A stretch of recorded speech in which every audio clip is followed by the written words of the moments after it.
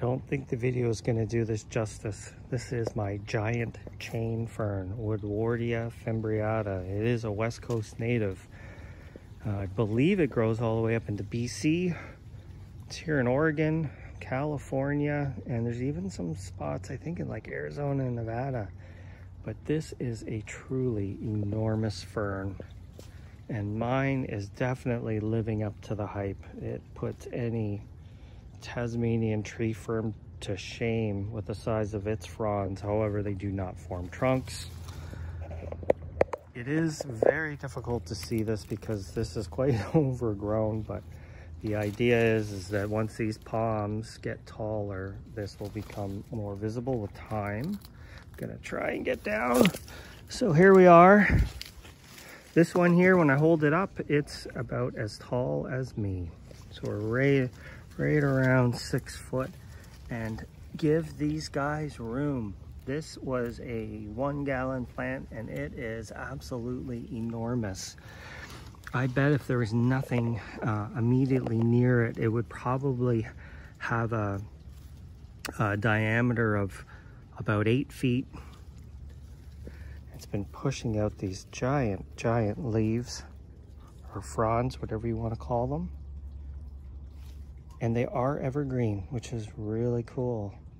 And it's more hardy than a Tasmanian tree fern. So if you can't grow one of those, this is probably your next best choice. Here's a new one that's coming out.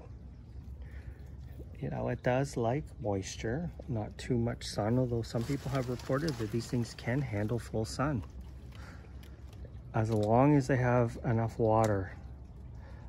These are some of the older fronds that are a little bit more of a dull green, whereas the new fresh growth is this kind of light, fresh looking green, but absolutely enormous fern. That frond that's coming up right in front of me is my height. So I would imagine if you had the room and you had you planted these en masse, it would be something impressive. So look, here's the middle of my, basically to my belly button right here. Huge fern, highly recommend it. I went back, I bought this from Portland Nursery on Stark in their native plant section probably close to 3 years ago, and I went back this year to see if I could find another, and I've been unsuccessful. The one on Division Street doesn't have them either, so not that common, but definitely worth the grow. I really wish I could kind of get a good shot of this, but it's going to be a number of years before we can see this thing in its full glory. Thanks for watching.